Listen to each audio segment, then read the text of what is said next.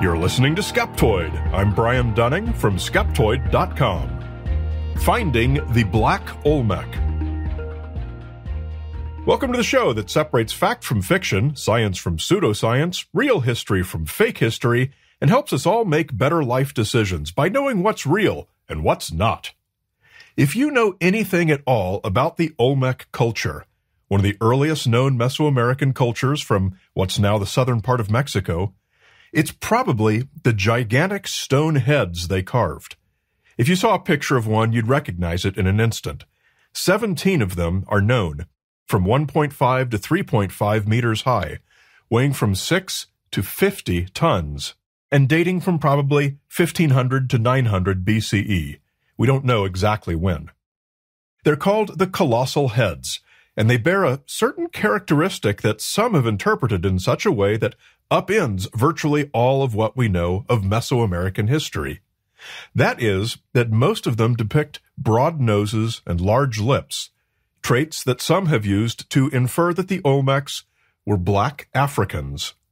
Today, we're going to give this alternative conjecture its fair shake, contrast it to the standard model of Mesoamerican ancestry, and see exactly how we know what we know. The Olmecs were an underappreciated civilization, possibly because they're not nearly as well known as the later Aztecs, Maya, and Incas, who were conquered by the Spanish and thus popularly introduced to the European world.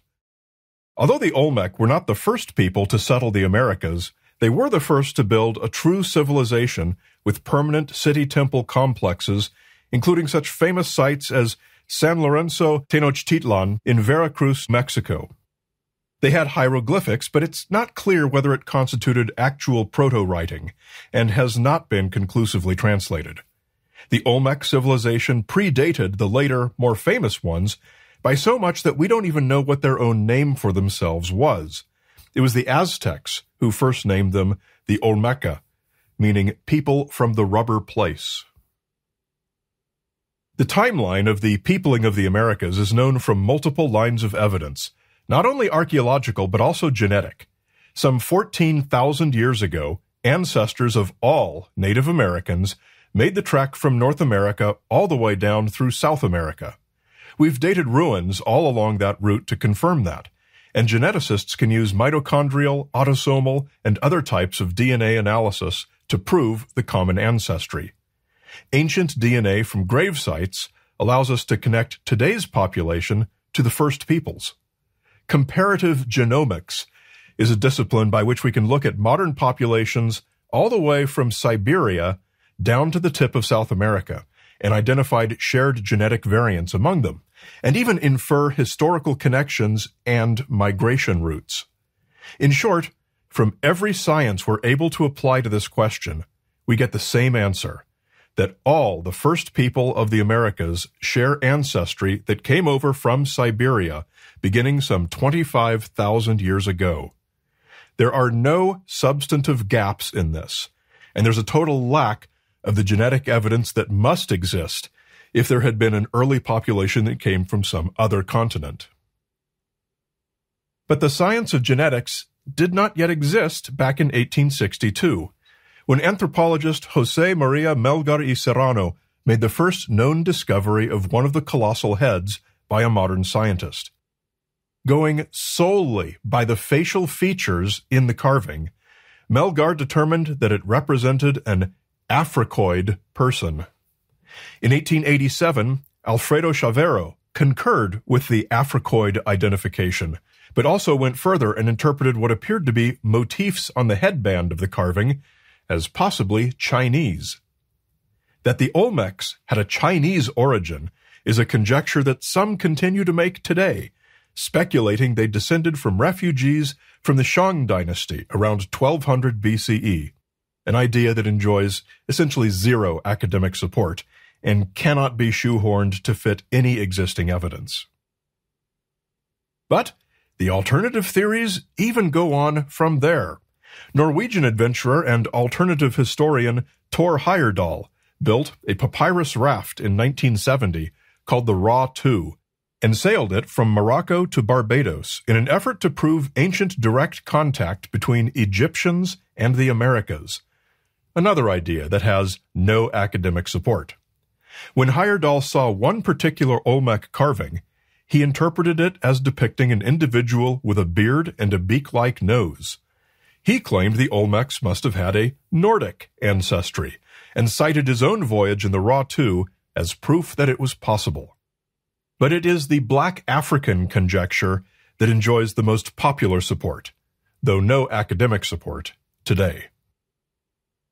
Well, let me be not quite so fast. The idea has no support among relevant experts, but it has proven to be impressively insidious in its spread through other disciplines and its seepage into pop culture.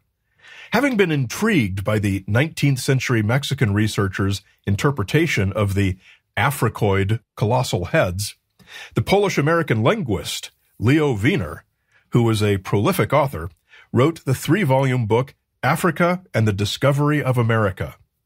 In it, he pointed to what he claimed were numerous similarities between Native Americans and West Africans, similarities in language, agriculture, art, and technology. However, the book was horrible and received immense criticism from almost every academic discipline he strayed into. One example is that he claimed the word cotton is the same in both Native American and West African languages, as was the crop itself. Therefore, it must have spread from Africa to America through early contact. In fact, there's no evidence the word existed in either culture. The book survived, but was thoroughly ignored by scholars for being so bad. It was more than 50 years before another researcher picked up the baton, and this time, unfortunately, it was much more influential. In 1976, a graduate student in African Studies at Rutgers University wrote and published the book They Came Before Columbus. The student's name was Ivan van Sertima, and his book struck at just the right time in cultural history.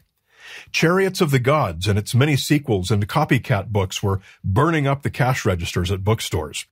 It was the height of the New Age movement, in which alternative belief systems of every description were all the rage, including astrology, spiritualism, ancient astronaut theories, and alternative archaeology.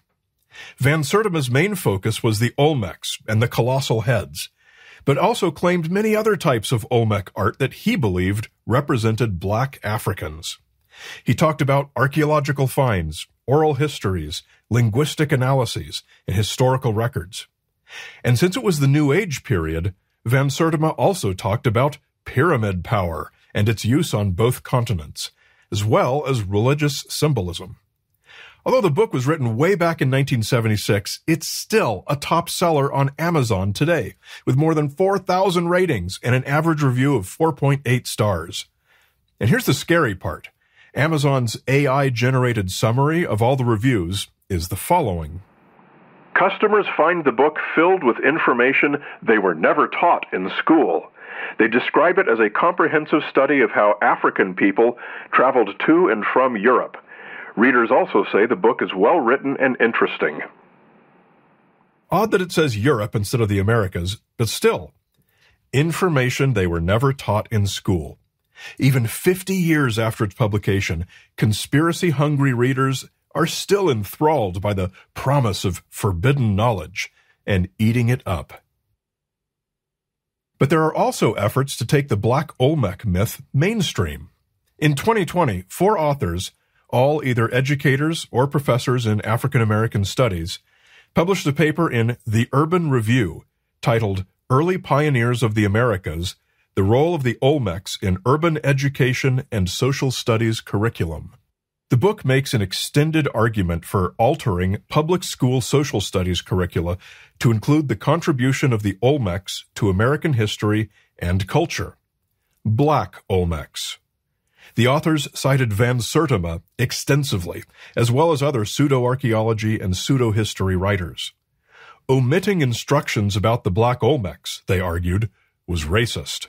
And, granted, it probably would be, if it were true. It's not. Shortly after this article's publication, archaeologist Curly Tlapoyawa and historian Ruben Arellano Tlacatecat co-hosts of the Tales from Atlantis podcast, published an open letter to the Urban Review.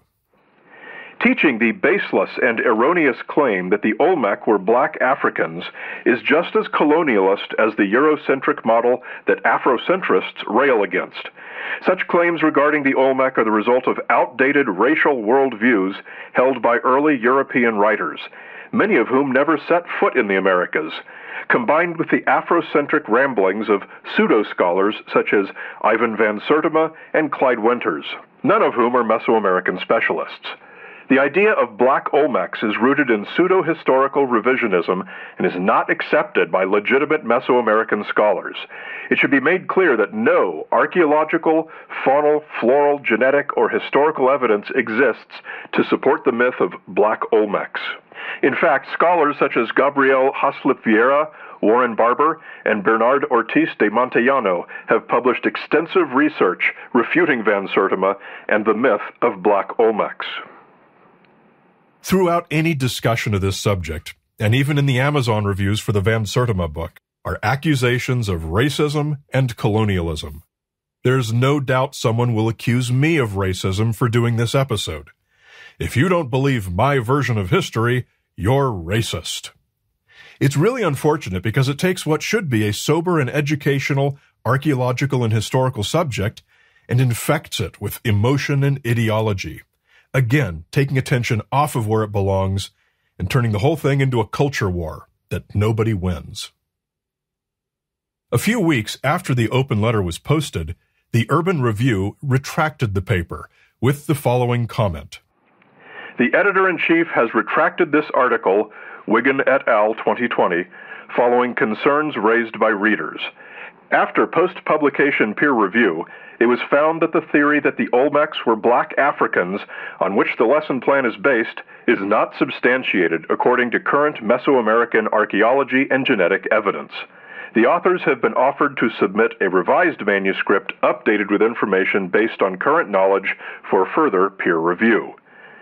Author Greg Wigan stated on behalf of all co-authors that they do not agree to this retraction. Post-publication peer review, by the way, is not a thing. Peer review happens before publication, which is its entire purpose. The paper was based entirely on a false premise, one so false that anyone can learn the facts with 5 minutes on Google. That these authors could not bother to research this topic about which they are so passionate, beyond reading a few discredited mass-market books from the same shelf as Chariots of the Gods, is just as bad as the Urban Review editors publishing it without peer review. There's one really big lesson to learn from the myth of the Black Olmec. Well, two lessons, the first being that art is often stylized. Picasso's paintings are not evidence that people used to walk around with one eye sticking off the side of their head, and the Olmec's colossal heads are not evidence that Africans founded the core of the Mesoamerican population. The bigger lesson is no matter how fragile is the root of a false claim, no matter how easy it might be to disprove, it can still gain a powerful foothold in culture. Bad ideas have to be fought, or they will only keep growing. Editors need to stay vigilant. Teachers need to stay vigilant.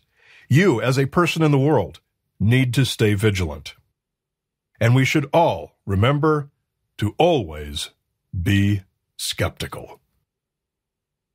We continue with yet one more alternative history of the Olmecs, this time from the Mormons. It's in the ad-free and extended premium feed. To access it, become a supporter at skeptoid.com/go-premium.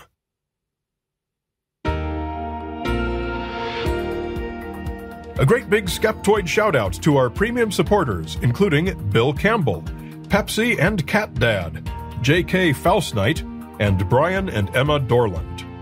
Remember, Skeptoid is a 501c3 educational nonprofit. We depend on your monthly micropayments to keep this content available to all the people out there who need it. Join us in this mission. Just come to Skeptoid.com and click Go Premium. And get rid of all these ads. Many of our listeners have named Skeptoid Media in their will or other estate plan. You can too.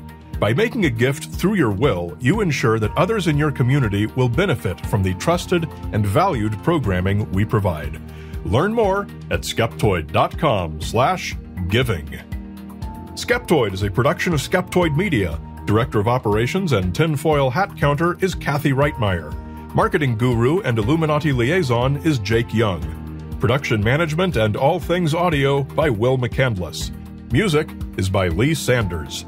Researched and written by me, Brian Dunning. You're listening to Skeptoid, a listener-supported program. I'm Brian Dunning from Skeptoid.com.